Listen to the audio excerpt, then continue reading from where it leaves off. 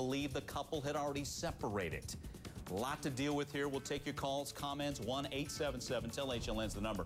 Joining me to talk about this, co-host Showbiz Tonight, Brooke Anderson, right here on HLN. Also with us, Dr. Carol Lieberman, psychiatrist and author. And joining us as well, family law attorney Vikki Ziegler. She's an author of the book, Premarital Survival Guide. Well, Brooke, let's get to the new lead on this story. We were just beginning to sift through this alleged affair, and now we've got overdose linked to Fantasia. What do we know? Absolutely. Well, her manager did confirm that she overdosed on the same day that she read this wife's complaint, and she read the allegations against Fantasia Barrino. And I've been reading through these divorce documents and these allegations, and Mike, this woman did not hold back. She specifically lists times that she believes her husband was with Fantasia. She portrays Fantasia as a mean and spiteful person. At one point, she says that Fantasia told the wife, quote, he don't want you. Maybe the next time that you get a husband, you'll know how to keep him. That's why he is here with me.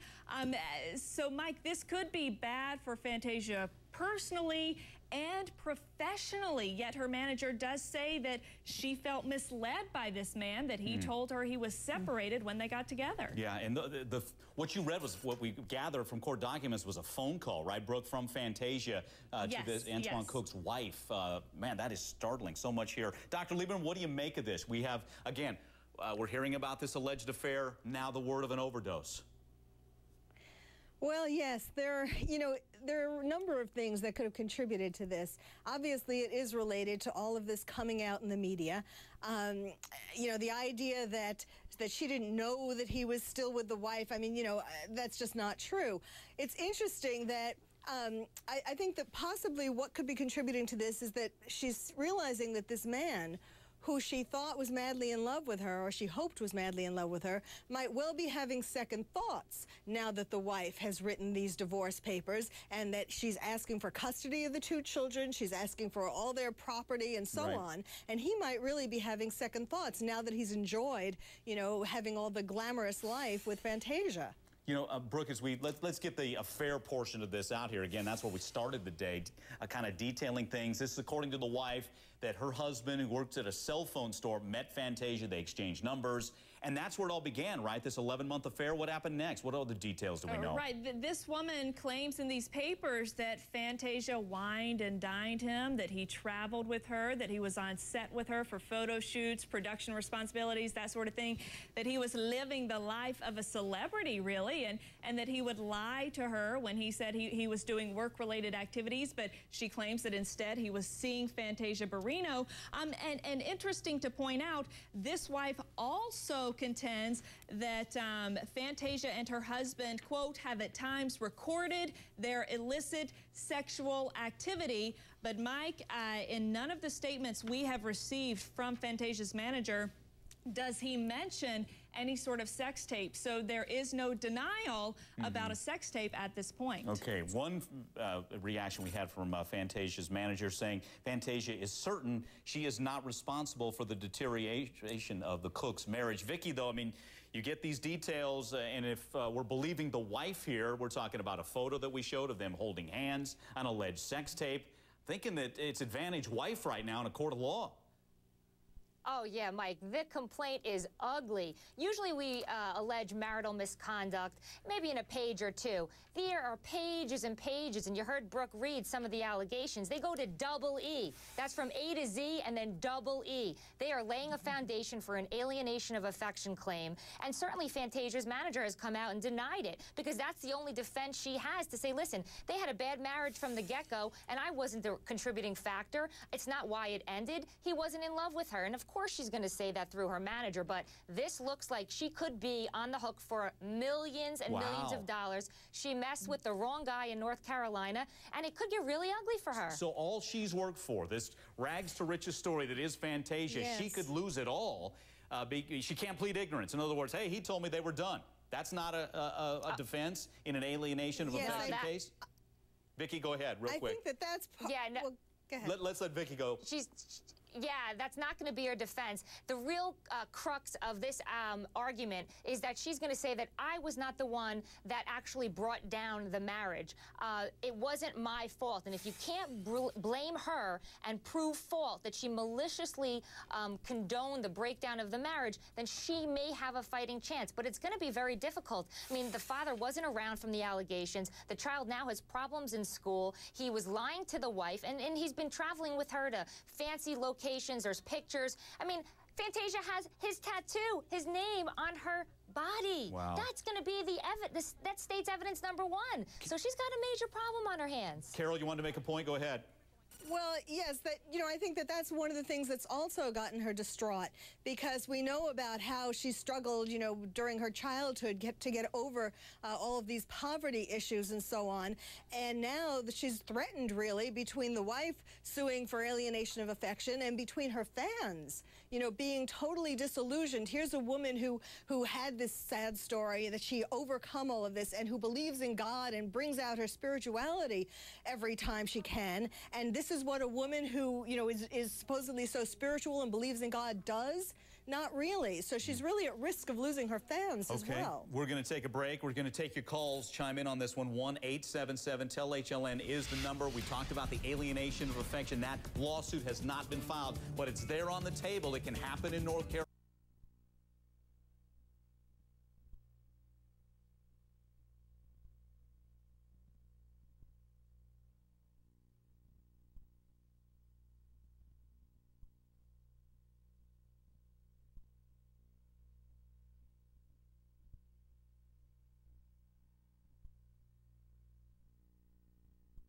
A lot of news surrounding American Idol winner Investment management for 60 years. Franklin Templeton Investments. Gain from our perspective.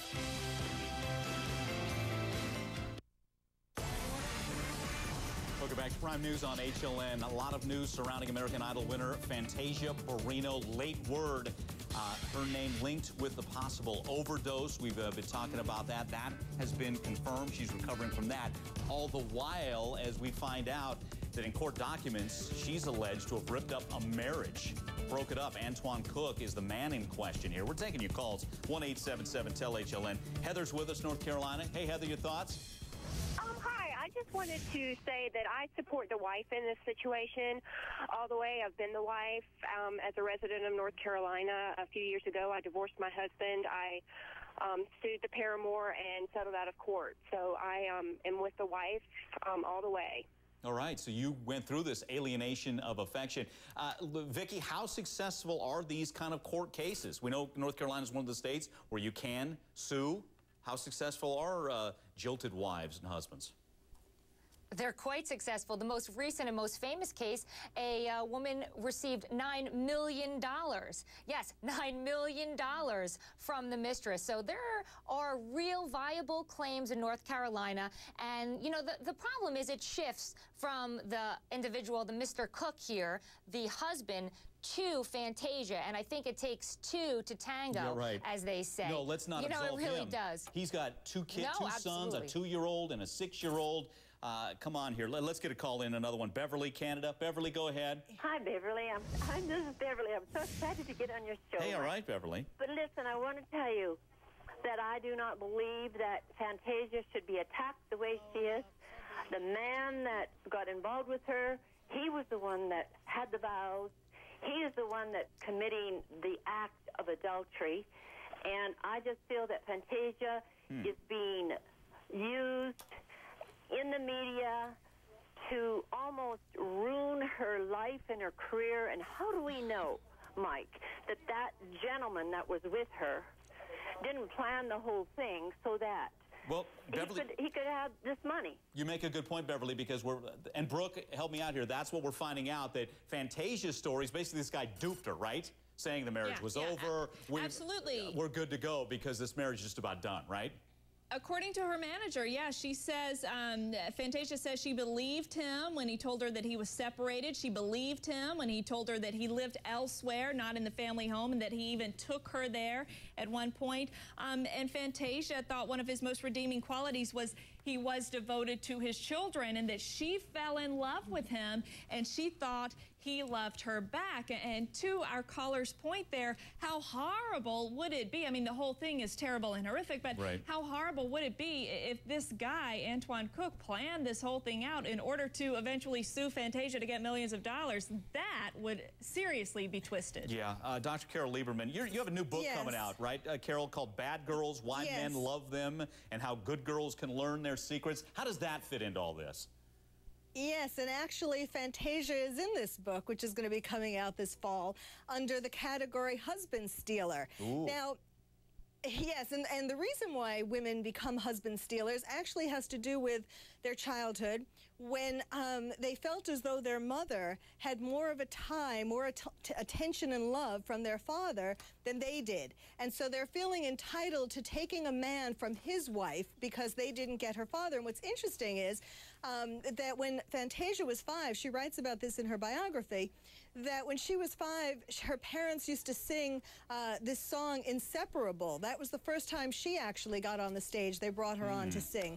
And they were, at that time, inseparable, and she felt that love, and she was jealous of it, not to, again, excuse her part in this, but that is why she feels entitled to taking a man away from his wife. Okay. Now, certainly, though, he, I mean, you know, no man who commits adultery, obviously, it's not all her fault. It's not all Fantasia's fault. He does play a role, and let's that not is possible him. that he...